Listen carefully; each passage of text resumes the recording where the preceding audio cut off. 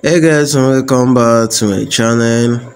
Guys, many crazy things are happening in the music industry day by day. Oladips is actually alive. He actually faked his death. So in this video, I'm going to show you the new video that was released today after he faked his death. You guys will recall that I posted a video on this channel yesterday reporting that the rapper Oladips is actually dead. But everything trending on social media right now is that Oladips is not dead. He actually faked his death to promote his new album Superhero Adugbo, which he released yesterday.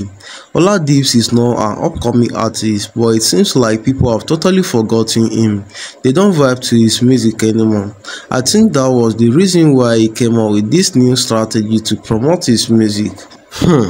Oladips is really smart.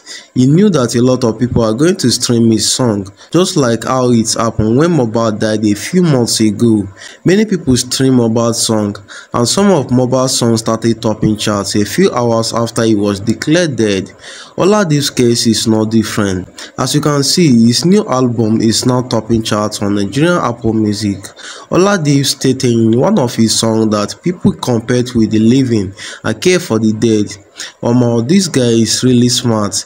He already knew that people are going to show him fake love when he's no more, and he decided to use that opportunity to promote his new album. So without wasting much of your time, I will leave you guys to enjoy the rest of the video so you can see the moment Oladips was celebrated after faking his death. Don't forget to like, subscribe, and also drop your comments in the comment section below.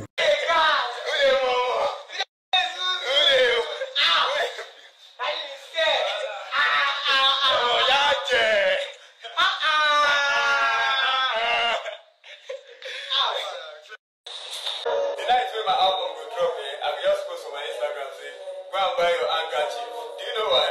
Because you're going to be able to cry. Now, with a year album like this, full track, all like this.